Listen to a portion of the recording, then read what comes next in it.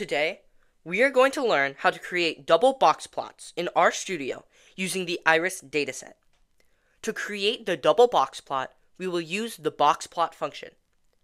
To create a double box plot, we will use a very similar method as in a single box plot. As you may recall, to create a single box plot, we will write boxplot, in parentheses your variable, mine will be sepal underscore length, comma, horizontal equals true, to orient the box plot horizontally instead of vertically. And once you run the line, you will see the single box plot in the bottom right corner of the screen. And now we need to make a few changes to the single box plot to make it a double box plot. After your variable and before horizontal equals true, add your second variable. Mine will be petal underscore length. Then add a comma afterwards. This adds the second variable into the box plot, making it a double box plot. At the end of the function, add a comma after horizontal equals true, and write names equals C in parentheses and in quotations, sepal length, then comma,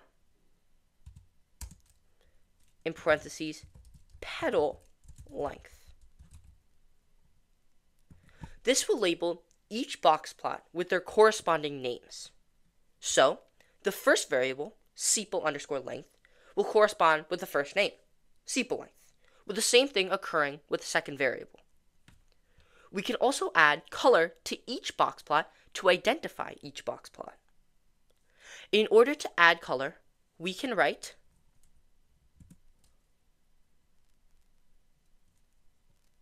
comma, col equals C in parentheses and in quotations red, then comma outside of the quotations, then another set of quotations blue. Like with the names, the colors correspond with the variables. So the first variable will correspond with the first color, red. So once you run the code,